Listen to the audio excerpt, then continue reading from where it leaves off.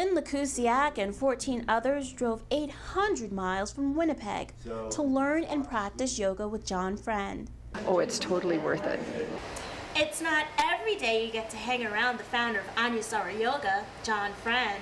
150 students spent their weekend in the Black Hills sharpening their principles of alignment. Our yoga community is really growing and people are excited about practicing yoga in Rapid City, and I know that John tends to draw people in. I think just the positive self-empowering aspect that we really emphasize in ANUSARA Yoga is one of the key aspects of its popularity, and it really works. One yogi says she can testify to that.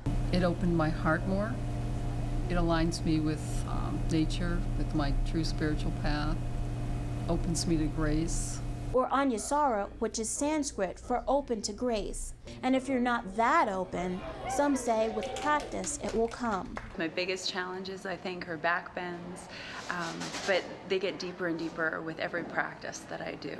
No matter what age, sex, or size, yoga offers a little something for everyone. I think yoga is great for everybody, or if you don't do yoga, you should do something like yoga where you have something that keeps you grounded and steady and strong. An exercise from the heart. A super blast. It's a superfood, so it just really charges you up and gets you really inspired. And inspiration that with practice will live on long past this weekend's workshop. You know, I'll leave here, I'll go home, and I won't stop smiling for weeks.